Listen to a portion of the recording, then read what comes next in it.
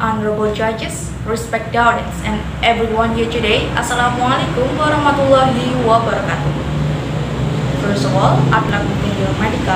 It is because of him you are able to attend this contest.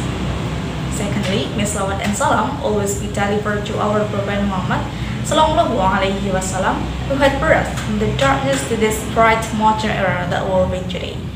And last but not least, I'd like to thank the judges for having me here in this fine, joyful and morning.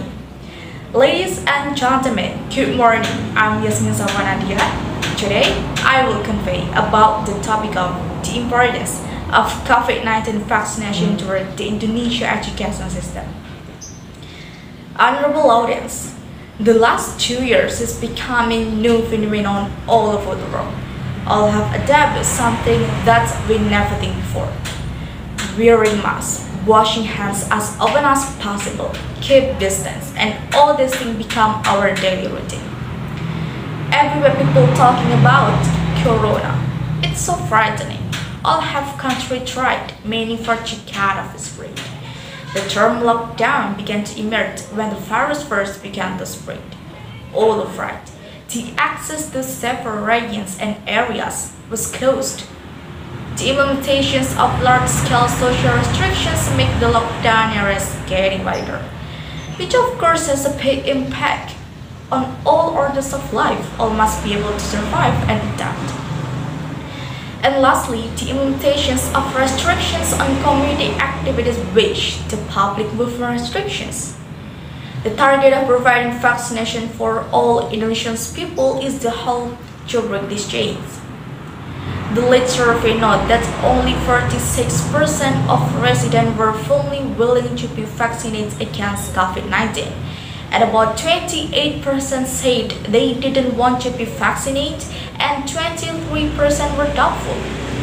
Meanwhile, when asked whether they think the government's COVID-19 is safe for health, around 64% believe it and strongly believe it, while those who don't really believe reach 25%.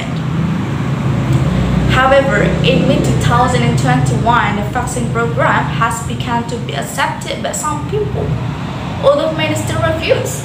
Still, for the same reason, they don't really understand how the vaccine works.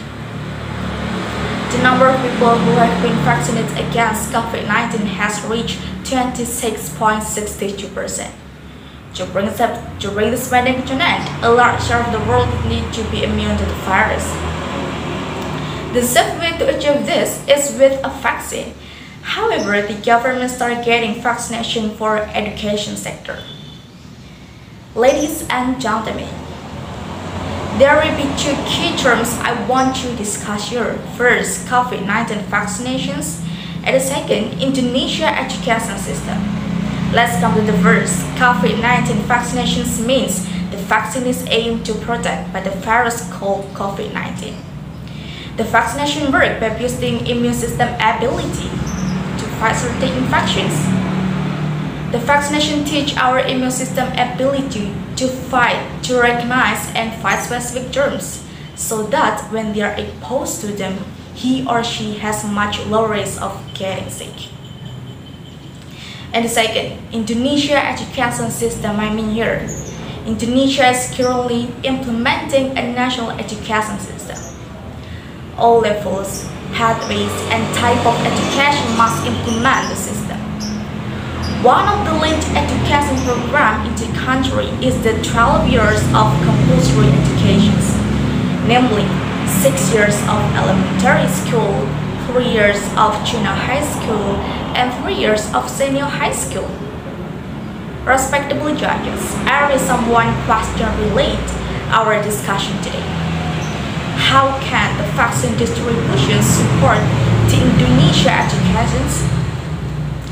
Let's come to my argument. Online learning as a result of prolonged pandemic gets a lot of complaints and protests from parents. After all, the government's more concerned with our health, even though going to school for students and parents is also important. Haven't various efforts been made to break these transmissions? Yes. The success of providing vaccination for all Indonesian citizens can restore the social conditions. No doubt the governments make the education sector a priority for vaccination to restore the education system.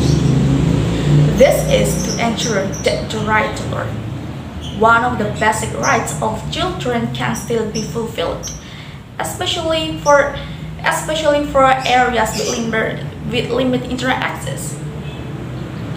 Honorable judges, as we know, the government has started implementing that targets public servant and the elderly, including educators and education personnel, which is one of the priority for vaccination program. The vaccination policy for educators and education personnel is taken as a step to the loss of ability and learning inexperienced students or learning loss due to the COVID-19 pandemic, especially for those who have most difficulty carrying out in distance learning, such as kindergarten, elementary school students, as well as to support accelerations implementations of face-to-face in-learning, the education units. That's all for my speech. Thank you and wassalamualaikum warahmatullahi wabarakatuh.